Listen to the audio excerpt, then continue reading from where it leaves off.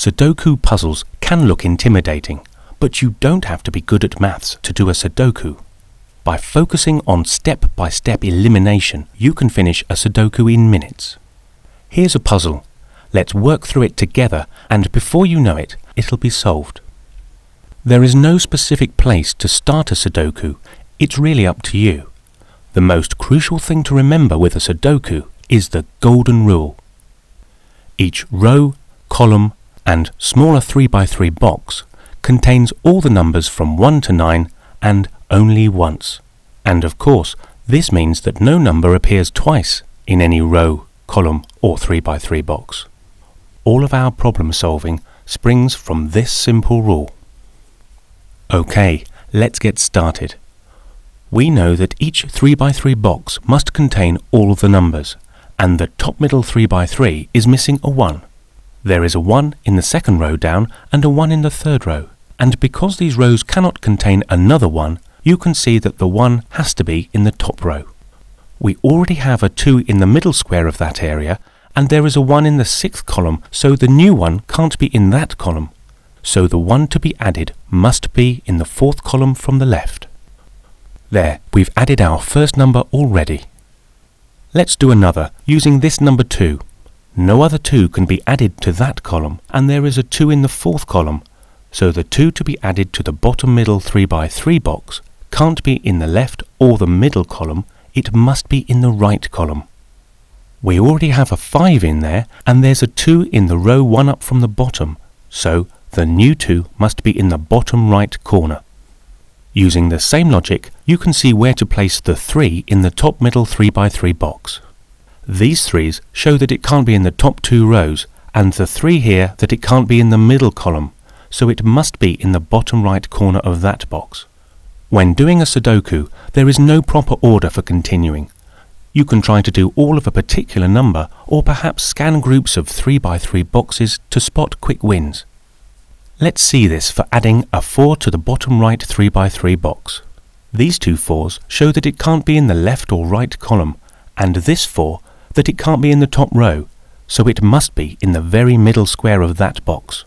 Let's stay with the missing 4's to add a 4 to the bottom middle 3x3 box. These 4's mean that it can't be in the top or middle row, so it must be in the bottom left corner. You can begin to see the problem-solving pattern. We are looking at existing numbers to see how their rows or columns cross within a 3x3 box.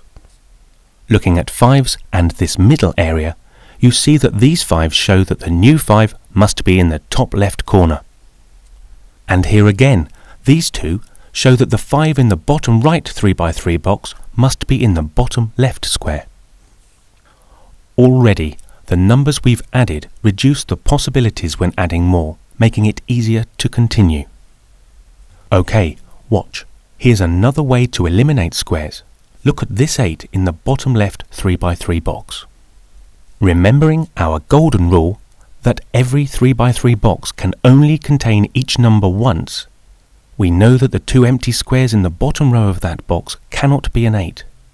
So, by elimination, the 8 in the bottom row must be in the far right corner.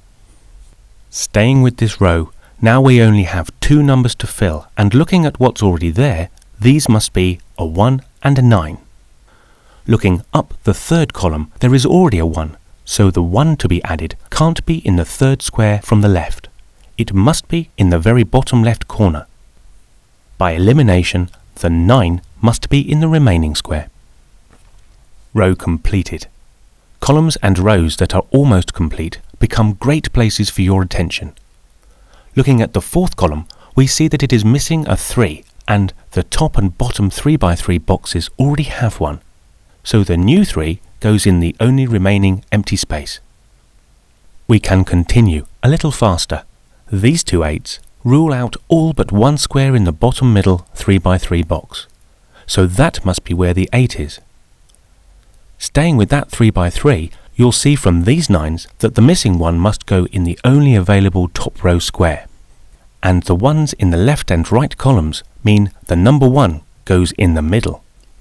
Here are 5's that help us with the bottom left 3x3, putting the 5 in the middle too.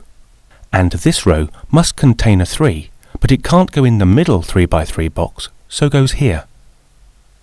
Often areas of the puzzle begin to fill quickly in this way. Here's a slightly different type of elimination. Look at this empty square. We know from our golden rule that the three numbers in the top row must be 1, 3 and 7. But we don't know in what order. But look up this column and you'll see that it already contains a 1 and a 3, so the empty square here must be the 7. I hope you're getting the idea. Here's some more 5s in column 7 and 9, which places the 5 in the top middle.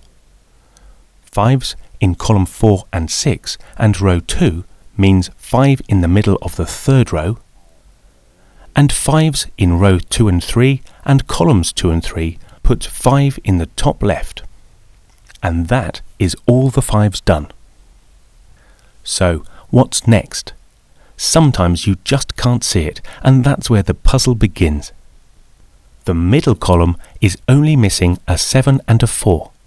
If you look at the gaps and see the numbers in each row, a 7 and a 4 are already there, so the only solution is to add them, so 4 and 7.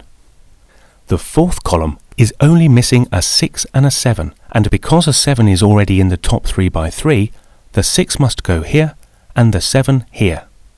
Because we've added this 4, these two rows can't contain another, and with a 4 in this column, it only leaves space for a 4 here.